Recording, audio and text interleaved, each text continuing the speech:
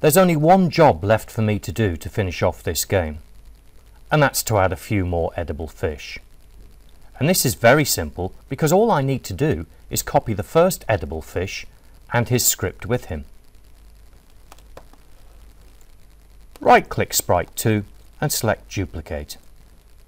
I now have 2 edible fish, each with an identical script. Now what I might do with Sprite 3 is start it off in a different position and perhaps move him a little bit more slowly. Let's say 2 steps at a time. Let's have another edible fish. I'll duplicate this sprite. There it is. And maybe I'll make this one run a little bit quicker.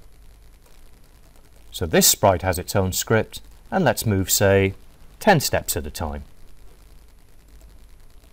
Okay, so I have a shark and 3 edible fish, and those edible fish are basically doing the same thing at slightly different speeds.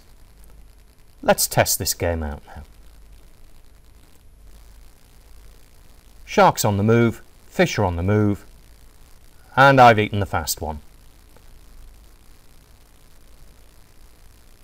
Can you see my score going up every time I eat a fish?